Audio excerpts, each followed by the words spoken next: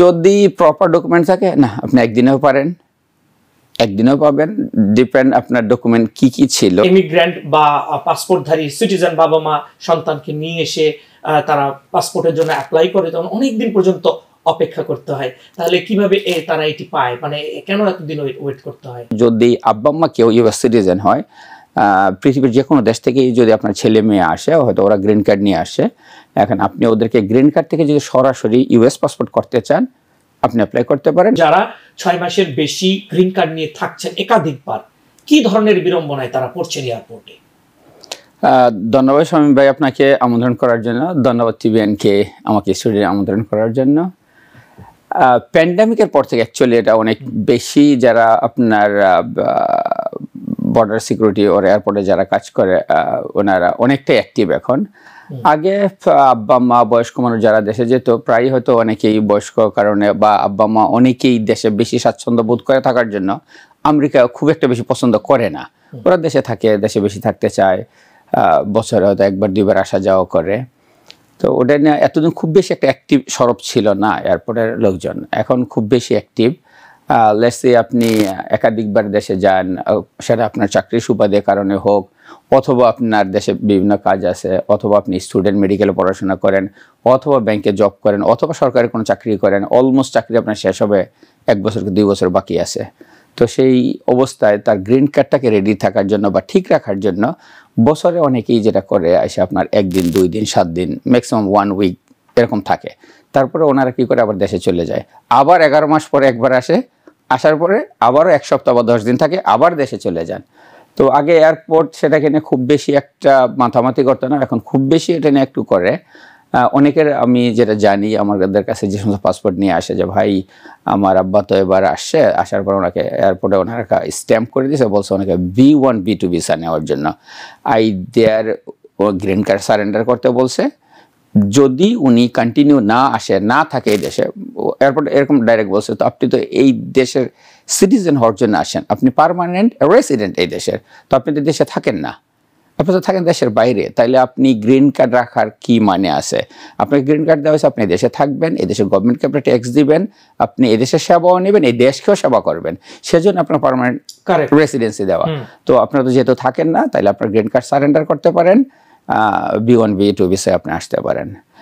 আর আরেক ভদ্রলোকের যেটা ছিল, ওনাকে ডাইরেক্ট বলছে যে আপনার গ্রিন কার্ড সাসপেন্ড হবে যদি আপনি নেক্সট মোর দেন 6 মান্থ থাকেন, অবশ্যই আপনাকে ট্রাভেল পারমিট নিয়ে যেতে হবে, অথবা অনুমতি যাকে বলি same thing.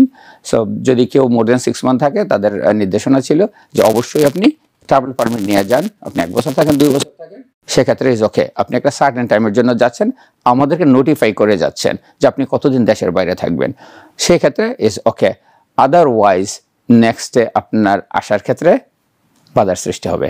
So it is openly, সব ক্ষেত্রে যারা এটি করছেন তাদের কি করণীয়?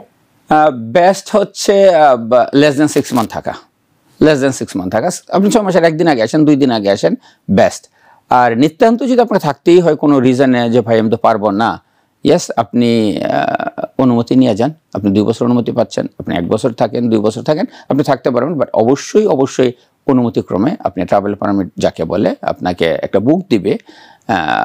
অনেকের আছে যে ভাই আমি তো সামহাও থাকতে পারবো না লং টাইম, আমার কোনো ইমার্জেন্সি কিছু দেশে আছে, আমাকে যেতে হবে, আপনার ফিঙ্গারপ্রিন্ট দেন, আপনি অ্যাপ্লিকেশন প্রসেস করেন, আপনি চলে যেতে পারেন। যখন আপনার বুকটা আসবে ট্রাভেল বুকটা আপনি আপনার রিলেটিভের কারো কাছে যেতে পারে, দেন ওরা আপনাকে দেশে দেওয়ার পরে আপনি ওটা দিয়ে আসেন, তাতে কোনো আপত্তির কিছু নেই এবং সেফ। মানে আপনার অ্যাবসেন্সে ট্রাভেল বুক আসবে এবং আপনি দেশে পাঠিয়ে দিলে এটা দিয়ে আসা যাবে? ইয়েস, আপনার ফিঙ্গারপ্রিন্ট দিয়ে যাবেন, সব প্রসেস করে যাবেন, বিকজ আপনি ইমার্জেন্সি যেতে হবে সেজন্য। আচ্ছা, আপনি চলে যেতে পারেন। এই মুহূর্তে যারা এই ধরনের সংকটের মধ্যে আছেন, যারা দেরি করেই ফেলেছেন একাধিকবার, এখন তারা চিন্তা করছেন কিভাবে ফিরবো, তাদের জন্য তাহলে পরামর্শটা কি? ওরা প্রথম আপনাকে ওয়ার্নিং দিবে, আপনার পাসপোর্ট স্ট্যাম্প করবে, সিল করবে যে ভাই নেক্সটে যদি আপনি 6 মাসের বেশি থাকেন, ও নেক্সট ভিজিটে যদি আসেন, আজকে আপনি এক্সাম্পল, আজকে আপনি JFK এয়ারপোর্টে ল্যান্ড করলেন, আপনার একাধিকবার মোর দেন 6 মান্থ ছিল, ডিপেন্ড অনেক সময় অফিসারের উপরে, অলসো অফিসার হয়তো ওভারলুক করে নাই, সেই স্ট্যাম্প করছে, আপনি চলে আসছেন। ব্যাড লাক যদি আপনার হয়, অফিসার যদি ওভারলুক করে আপনার ফাইল, ইয়েস এই পার্সন একাধিকবার 6 মাসের বেশি ছিল, 11 মাস 10 মাস প্রায়ই ছিল, মোস্ট অফ দ্য টাইম উনি দেশের বাইরে ছিল, ইউএসএতে খুব কম টাইমে উনি ছিল, সেক্ষেত্রে হয়তো উনি ওভারলুক করার পরে আপনার পাসপোর্ট একটা স্ট্যাম্প করবে। স্ট্যাম্পের পর থেকে আপনাকে মাস্ট ফলো করতে হবে ওদের গাইড। আইদার আপনি B1 B2-তে যাবেন, ট্রাভেল পারমিট নেবেন, অথবা আপনি যা চান আপনি আপনার চয়েস আপনি নেবেন, বাট তারপর কিন্তু আপনাকে এন্ট্রি করতে দিচ্ছেন না। দিস ইজ ফাইনাল অর্ডার যে ভাই আপনার একাধিকবার আপনি দিস ইজ দ্য ওয়ে আপনি চলাফেরা করছেন।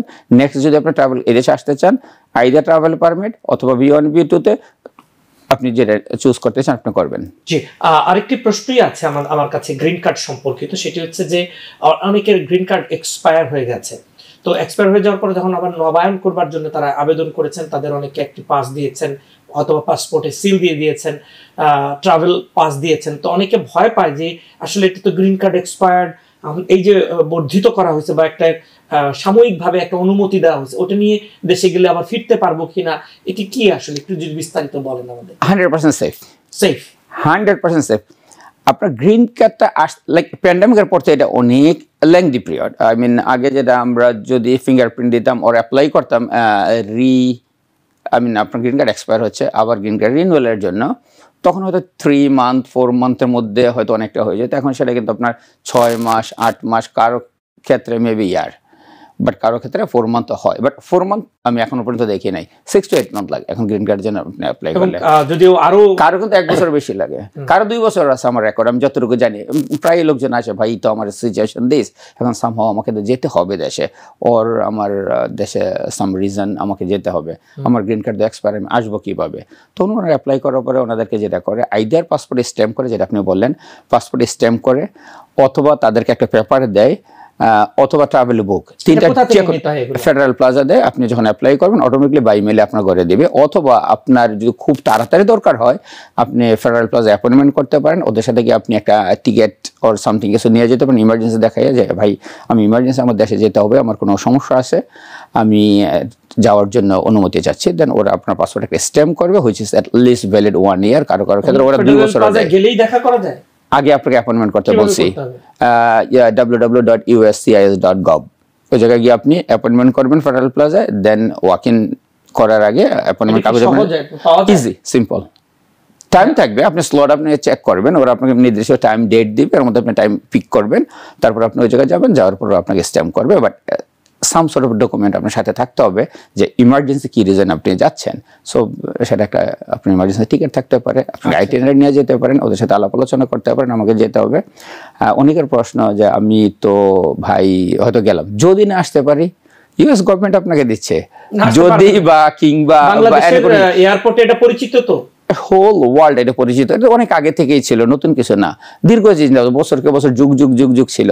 যে সমস্ত এয়ারপোর্ট অফিসাররা কাজ করে দে ট্রেন আপ, সেটা বাংলাদেশ বলেন, ইন্ডিয়া বলেন, পাকিস্তান বলেন, সৌদি আরব বলেন, Indonesia, anything everything, all airport অফিসারগুলো এভাবে ট্রেন করা হয়, বিশ্বের সব দেশের ইমিগ্রেশনের সাথে পরিচিত করা থাকে ওরা। সো ওরা ভালো করে জানে ইয়েস এটা আপনার অনুমতিপত্র, আপনার গ্রিন কার্ড এক্সপায়ার, বাট ওই জায়গায় আপনার লেখা আছে কত দিন পর্যন্ত ভ্যালিড, আপনি এন্ট্রি করা পর্যন্ত কত বছর পর্যন্ত আপনার ভ্যালিড, এর মধ্যে অবশ্যই আপনি দেখতে পারবেন।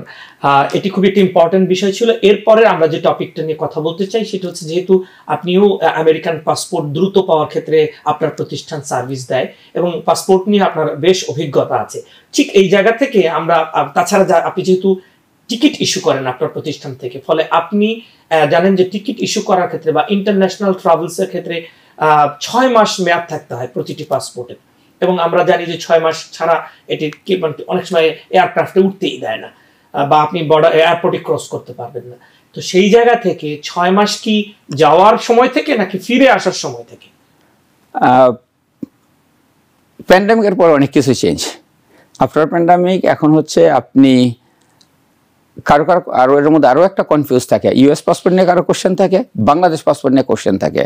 আগে ইউএস পাসপোর্টের ক্ষেত্রে আউটগোয়িং থেকে 6 মান্থ বাধ্যতামূলক ছিল, বাংলাদেশ পাসপোর্টে সেরকম বাধ্যতামূলক ছিল না, জাস্ট যাওয়ার পর্যন্ত, তারপর 1 মাস থাকলেও ইজ ওকে, আপনাকে ট্রাভেল করতে যেতে হতো। প্যান্ডামিকের পর থেকে সেটা বাংলাদেশ পাসপোর্ট হোক, এনি কান্ট্রি পাসপোর্ট হোক, ইউএস পাসপোর্ট হোক, আপনি যখন ফিরে আসবেন যাওয়ার ক্ষেত্রে না, আপনি যে দেশ থেকে যে ডেটে আপনি ফিরবেন ওই দিন থেকে 6 মান্থ ভ্যালিড থাকতে হবে। এক্সাম্পল, আপনি ফেব্রুয়ারির 10 তারিখে যাচ্ছেন, ওকে, আপনার পাসপোর্ট ভ্যালিড আছে আপনার ডিসেম্বরের 10 পর্যন্ত, হুইচ ইজ যদি আপনি এখন থেকে কাউন্ট করেন আপনার পাসপোর্ট কিন্তু 10 মাস ভ্যালিড আছে। আপনি কিন্তু ফিরবেন জুন মাসে। জুনে যদি ফিরেন, জুনের 20-এ যদি আপনি ফিরেন, তাহলে আপনাকে থাকতে হবে ডিসেম্বরের 21 পর্যন্ত ভ্যালিড। আপনার জার্নি যেদিন কমপ্লিট, নিউ ইয়র্কে যেদিন আপনি ল্যান্ড করবেন ওই দিন থেকে 6 মান্থ ভ্যালিড থাকতে হবে, সেটা বাংলাদেশ পাসপোর্ট আর ইউএস পাসপোর্ট। আগে যেটা বাংলাদেশ পাসপোর্টে ছিল না, প্যান্ডামিকের পর বাধ্যতামূলক Bangladesh passport also. So please everybody, আগে অনেকের কনফিউজ ছিল, অনেকে সেম কোশ্চেন এগেন করে যে ভাই আগে তো আমি পারতাম এখন কেন পারবো না।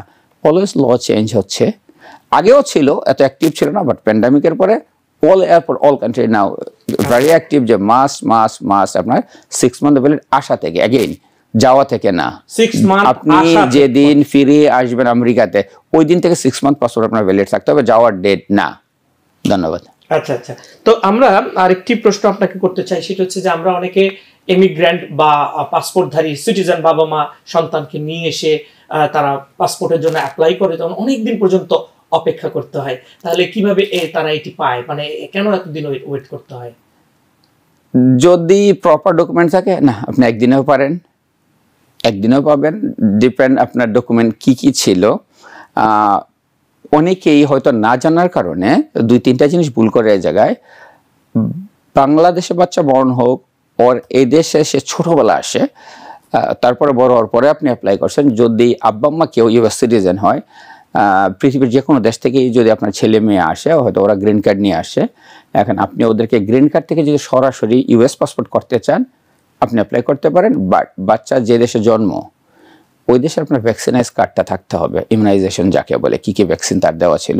অনেকে ওটা খেয়াল করে না, ওই অ্যাপ্লিকেশনটা সাথে এটার সাথে অ্যাটাচ করে দেয় না অরিজিনাল কাগজ, সেজন্য হয় না। 2, আমাদের দেশে সাধারণত বার্থ সার্টিফিকেটটা ইস্যু করা হয় আপনার লেটস সে আপনার ছেলের জন্ম হয়েছে জুন 2012, ওকে, এবং আপনার ছেলে হয়তো সামহাও ভিসা করে চলে আসে 2020 এক্সাম্পল, দেন জন্ম ছিল 2012, তার বার্থ সার্টিফিকেট ছিল 2014, 4 বছর পর, এটা দেশে মানতে রাজি না।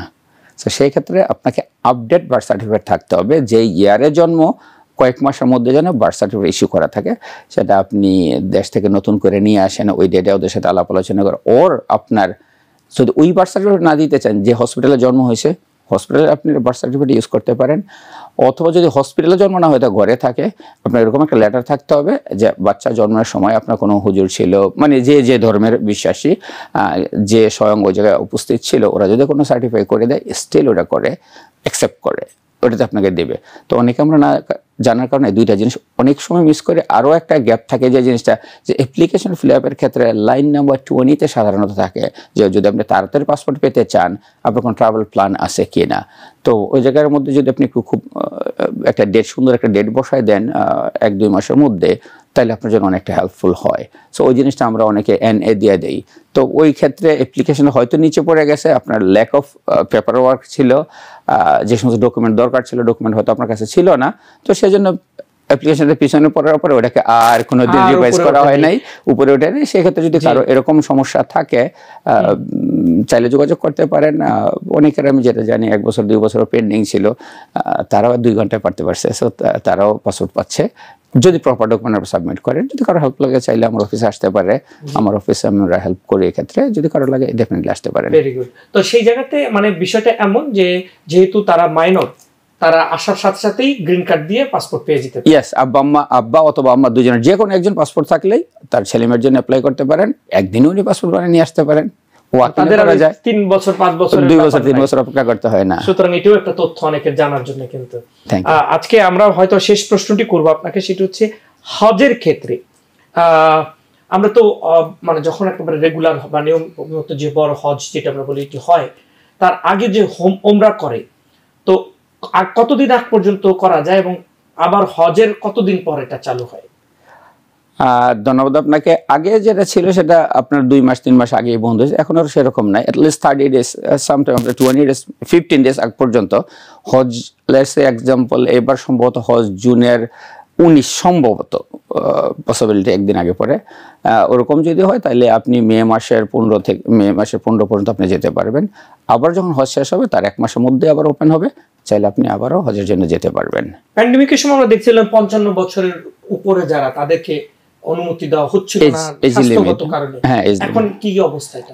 এখন আর কোনো আপনার এজ লিমিট আর নাই। প্যান্ডামিকের সময় যেটা ছিল লাইক অবভিয়াসলি বয়স্কদের একটু অসুস্থতা বা অসুখর ঝুঁকিটা বেশি ছিল, তো সেজন্য সৌদি গভর্নমেন্ট চাচ্ছিল যে ইয়াং জেনারেশন যদি হয় যাদের স্বাস্থ্যগত কন্ডিশন একটু বেটার থাকে তারা যদি আসে কষ্ট কম হবে, তো সেই ক্ষেত্রে অনলি শুধুমাত্র এই জিনিসটা ছিল এজ লিমিট। তো প্যান্ডামিকের পরে এখন তো মোটামুটি আলহামদুলিল্লাহ অনেক কিছু স্বাভাবিক, তো এখন আর এজ লিমিট নাই, সো এজ লিমিট ছাড়াই যেতে পারবে। যারা হজে যেতে চান, মানে আমাদের হজে যাওয়ার জন্য আপনি বলছেন জুনে আমি বলছি যে 1 মাস আগে 1 মাস আমরা বলছি হজের কথা। যারা যেতে চায় তাদের এখন থেকে কি প্রিপারেশন নেওয়া উচিত? যদি আমেরিকাতে কেউ যেতে চান, ইয়েস, এখনই রেজিস্ট্রেশন শুরু হয়ে গেছে অনেক আগে থেকেই, রেজিস্ট্রেশন করতে পারেন, বাট এটা লটারির মতো হবে। ওরা অটোমেটিকলি আপনাকে সিলেক্ট করবে, first come first serve.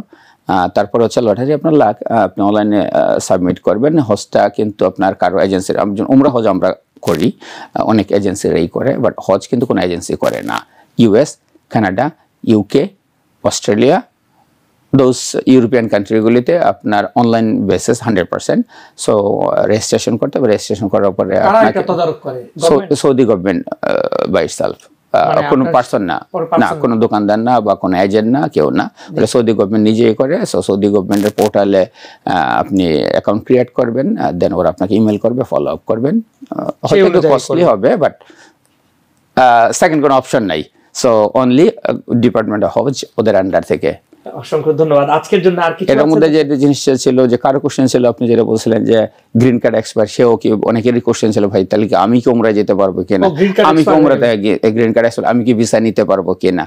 Yes, যদি আপনার ইনকামিং এই দেশে ঢোকার যদি আপনার অনুমতি থাকে, সেটা আইদার আপনার ট্রাভেল পারমিট হোক, আপনার পাসপোর্টে স্ট্যাম্প হোক, ওর পেপার ওয়ার্ক হোক, এনিথিং যদি থাকে, ইয়েস আপনি এলিজেবল, আপনি ট্রাভেল করতে পারবেন, আপনি উমরা করতে পারবেন, আপনি নিশ্চিন্তে ফিরে আসতে পারবেন।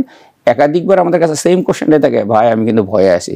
না, ইউএস গভর্নমেন্ট আপনাকে দিচ্ছে, আপনি কেউ আপনাকে কোনো কাগজ দিচ্ছে না, সেপারেট না, ইউএস গভর্নমেন্টের আন্ডারে, এবং ওদের ওয়েবসাইটে আছে A to Z। আপনার গ্রিন কার্ড যে নাম্বারটা আছে ওই নাম্বারটাই আপনাকে কাগজে ওরা দিচ্ছে, এবং ওই জায়গায় একটা expiration date, additional expiration date দেওয়া আছে। সো 100% সেফ, ওটাতে আপনি উমরা করতে পারেন, বাংলাদেশ যেতে পারেন, সবকিছু করতে পারবেন। অসংখ্য ধন্যবাদ আপনাকে। Want healthier relationships, healthier gatherings, healthier workouts? Stay up to date on your vaccines. When you're vaccinated against the flu and COVID-19, you're protecting yourself and others from serious illness. That makes everything you do healthier. So don't wait. Set a date. Get your flu and COVID shots and have healthier meals, healthier hugs, healthier parties, healthier travel. Learn more at nj.gov/health/vaccines. New York থেকে সম্প্রচারিত TVN 24 television বিশ্বজুড়ে বাঙালির কণ্ঠস্বর।